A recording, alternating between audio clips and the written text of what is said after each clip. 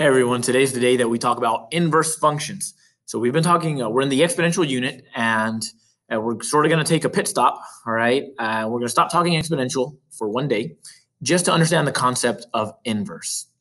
And then tomorrow we'll follow up with logarithms, which are the inverses of exponents. But first, let's define inverse, all right? So two functions are inverses if their domain and range are 100% completely inverted.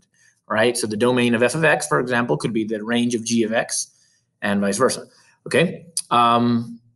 Graphically speaking, you're going to notice that inverse functions are reflected across the line y equals x. So I've got this line ready to go for us. All right. So let's look at a few different examples. All right. So we'll start with a linear function. So here's the linear function y equals, and that turned on all of the functions. I just wanted to turn on one. All right. This is y equals 7 minus 3x. Okay. And so that is just a regular linear function with a y-intercept at 7 that goes down 3, right 1. Okay, so if I'm going to find its inverse function, I'm going to start first, and this is true with any type of inverse type of function. All right, I am simply going to switch the x's and the y's. All right, so here it goes. X equals 7 minus 3y, which Desmos will actually graph for me. And there you can see the graphical relationship. You see the symmetry. Right? You will also notice inverse points. So for example, where the original function had a point at 0, 7, the inverse function is going to have a point at 7, 0, right? Where the original function had a point at 2.3 comma 0, the inverse function will have a point at 0 comma 2.3. So those are inverted points, and technically every single point has been inverted. All right, now the catch here is you can't just say that x equals 7 minus 3y is the inverse function. The graph is right, but the notation is not correct because the correct notation for a function is y equals. So all you're going to have to do is solve this baby for y. All right, you do that by inverting everything else that surrounds the y.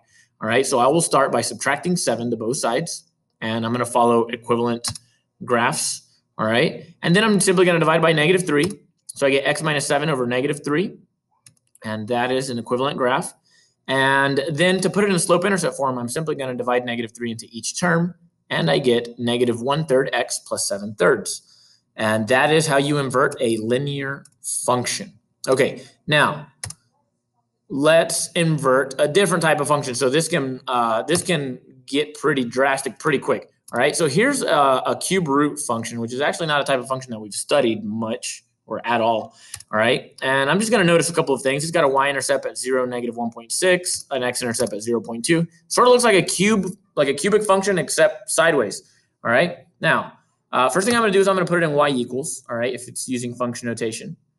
Then, as usual, to find the inverse, I am going to invert the x and the y. That inverts the domain and the range, and you can see how it is symmetrical, all right, with inverted points. There's a point at 0, 2 instead of 2, 0, all right? Now I need to invert the operations around the y. So you have a couple of options. Do you cube to get rid of the cube root, or do you add 2? Well, the order matters. The order that you do things matters. So you actually have to cube first, all right? So it's like doing order of operations, all right?